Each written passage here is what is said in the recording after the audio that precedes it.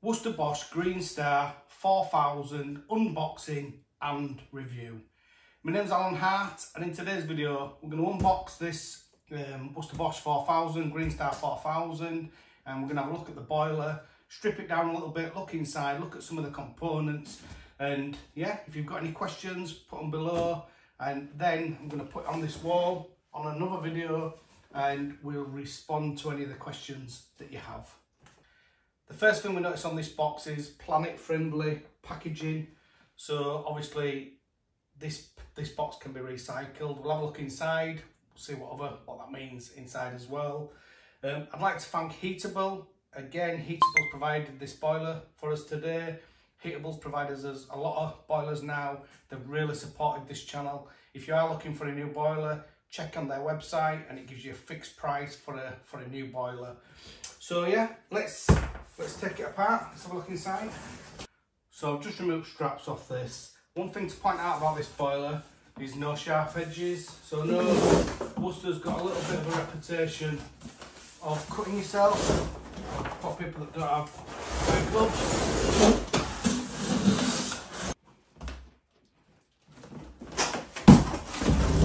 And we've just got a white panel on bottom, that's just white pipes at bottom.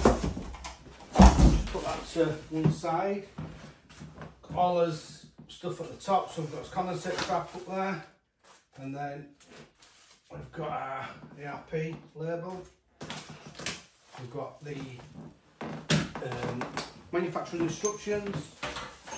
Most important thing of all, we'll have a look at that shortly.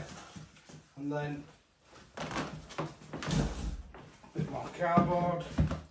Just turn this round.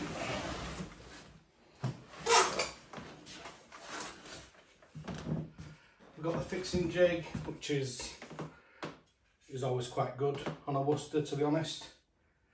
It's also one thing to point out on this, you get the easy fill on this where you just pull the clip down, but you can also use the auto fill, which I think is really, really good.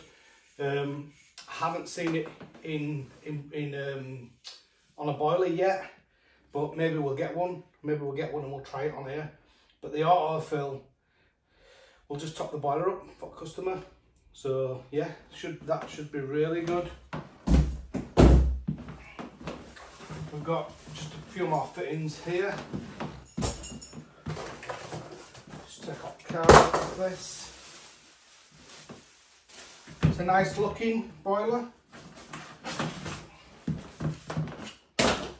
If you're bothered about what our boiler looks, some people are, some people aren't, but I don't think anybody can say that.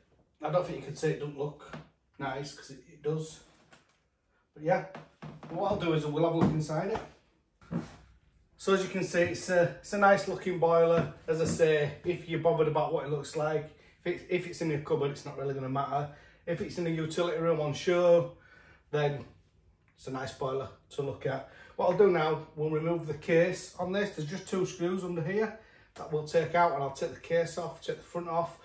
One thing to point out on this boiler is the low range of this. So the modulation ratio, it goes down to 3 kilowatts. So with the new Part L regulations, that's going to be really important. So if you average out, say your 3-bedroom semi, might only need 7 kilowatts heat loss, but that's at -2 or -3 outside.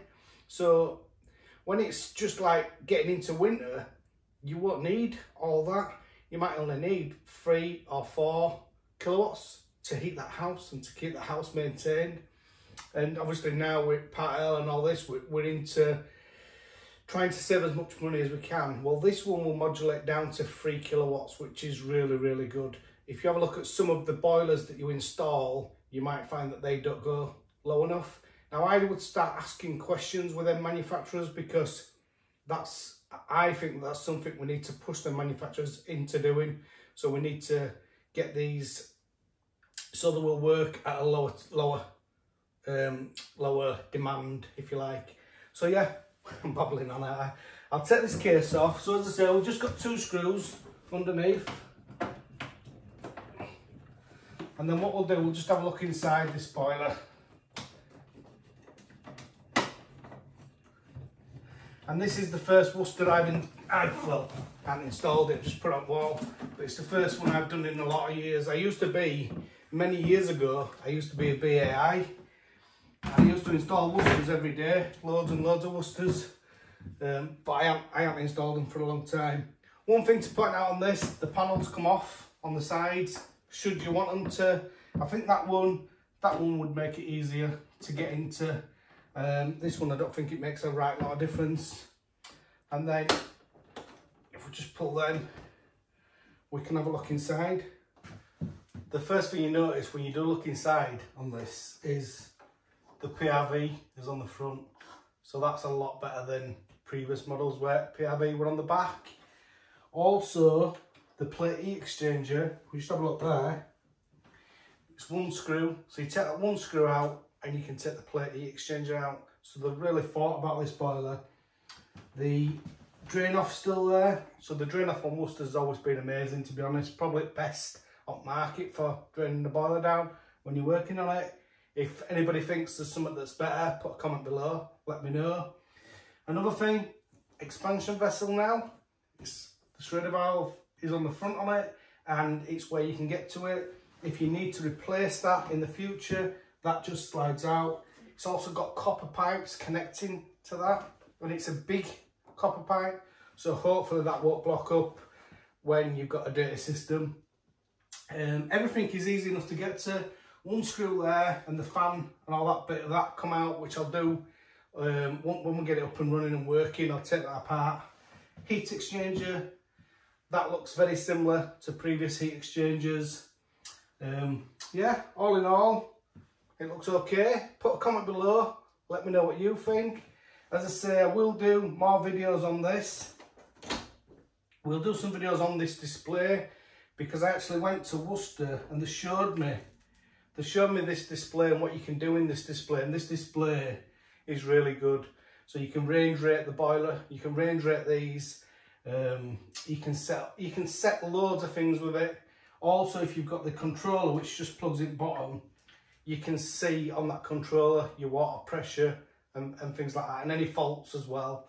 So yeah, if you've got any questions, as I say, put some comments below and I'll try my best to answer them the best I can. As I say, I will get this up and running, we will get it working, and then we'll do some more videos on it. Thanks for watching.